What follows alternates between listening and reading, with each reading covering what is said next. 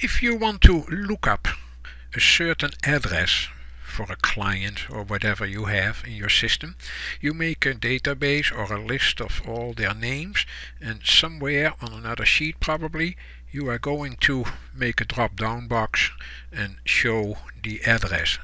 And finally I will show you how to print it. You could use a database like this. The problem is, if you ever add new ones at the bottom of the list, they will not be included in your formulas unless you change this into a table.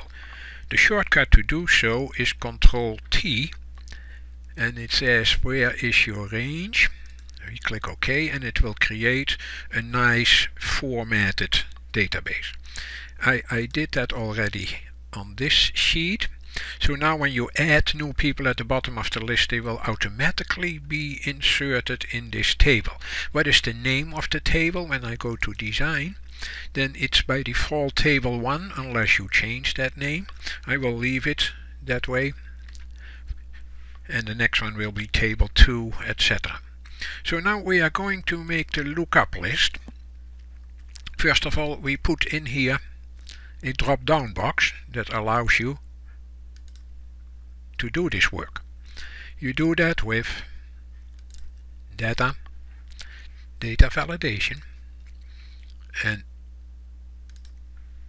make this a list type of validation, and the source for it is equals indirect table 1 contact name. So it will find that source and do the work. So that's what we did here. And then we put a formula in this one that we can copy down. That's a VLOOKUP formula.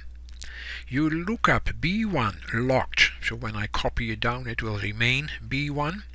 Table 1 is the name of that table, and we want to look in which column. I use the row function A2, so when I copy that down it will be row A3. It will give me the number 2, that is the row of A2, and then number 3, 4, 5, those are the columns in that table.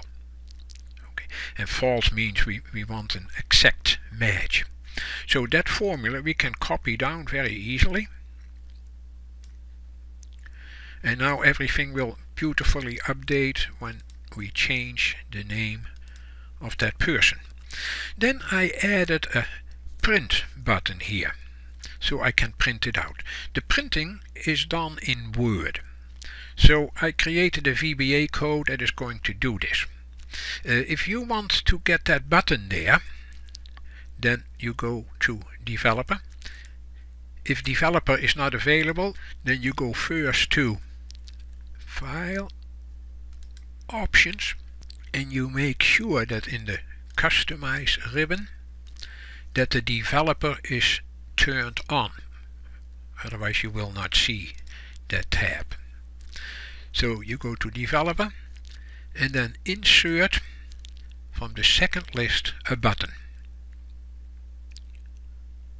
I'm going to do it one time just to show you.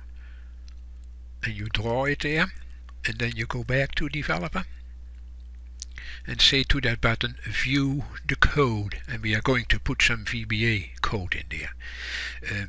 Don't forget later on to turn the design mode off, otherwise that button will be floating on the sheet and is not really embedded in it. So I'm turning that off. If I turn it back on, then you have to select that thing first. I'm going to delete it.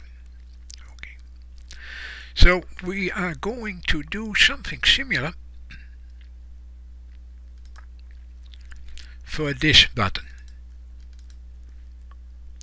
Developer, view the code, and there is the code. And I'm going back to this screen to make sure that I turn that design mode off. Developer, design mode off, so the thing is now accessible.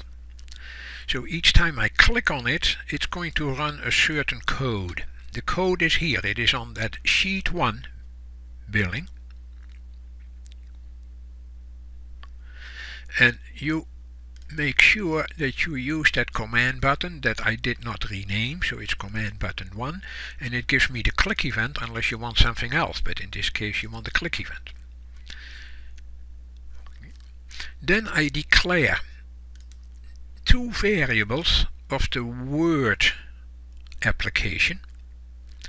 Make sure that you have that accessible by going to Tools, References, and select Microsoft Word Object Library, whatever version you have, and turn that on.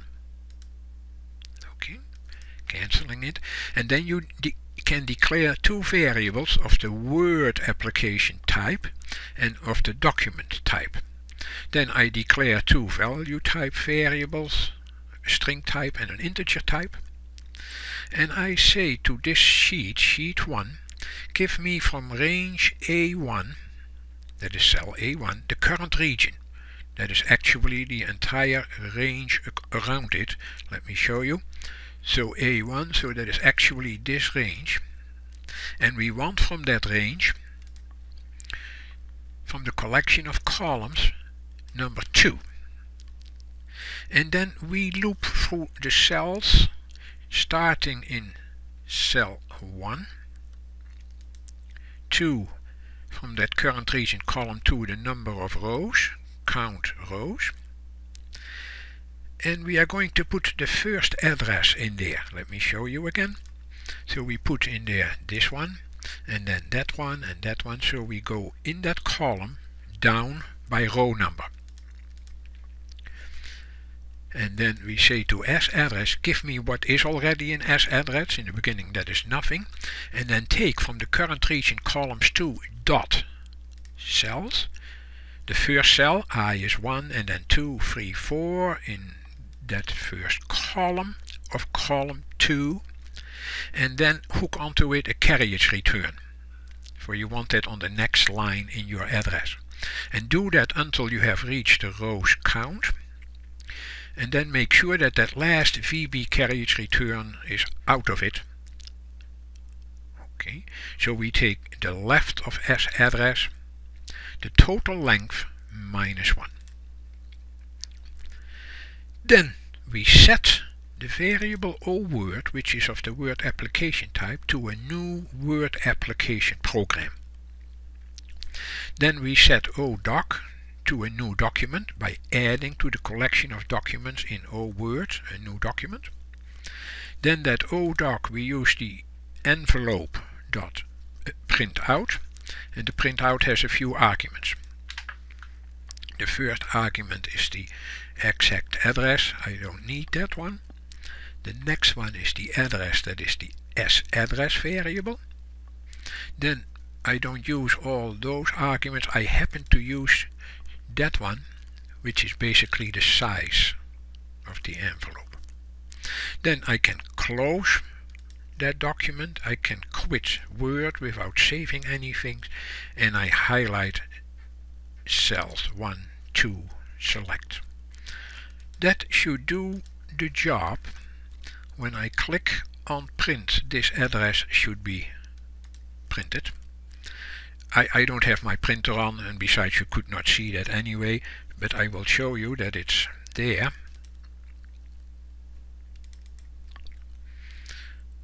And it's printing, but it can't print. But it will nicely print that address. I'm going to cancel it. Okay. And we are back here, and we can start a new one. I wish you good luck with Visual Basic, but first of all the simple stuff, VLOOKUP. If you don't want to go into Visual Basic, skip that part.